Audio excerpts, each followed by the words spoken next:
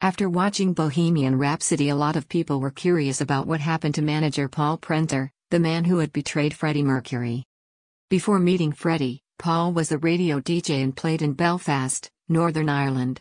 He first met Freddie in 1975 in a bar. Paul became Freddie's manager in 1977. During this period, the two had a sexual relationship.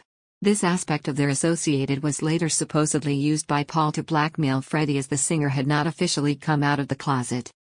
For the first 5 years, the relationship between Paul, Mercury, and Queen was largely fine. Things, however, started to go downhill from 1982 after the release of the band's album Hot Space. Other band members were not happy with the influence that Prenter exerted on the music of Queen.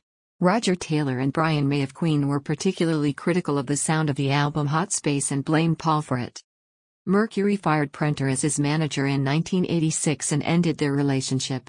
In the film Bohemian Rhapsody, the firing of Paul is shown to have occurred in 1985 before the Live Aid concert.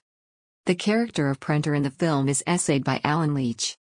After getting fired, Prenter sold a story in 1987 to the Sun tabloid about the personal life of Freddie. The story had details about the singer's sexuality, including his relationship with hairdresser Jim Hutton. Paul claimed that Mercury had slept with hundreds of men and that 2 of Mercury's lovers had passed away due to AIDS. He also sold photos of Freddie to the tabloid. After getting fired and selling the story, Paul returned to Belfast when he spent all the money that he had received for the story and photos. He then allegedly went back to Mercury to ask for more cash.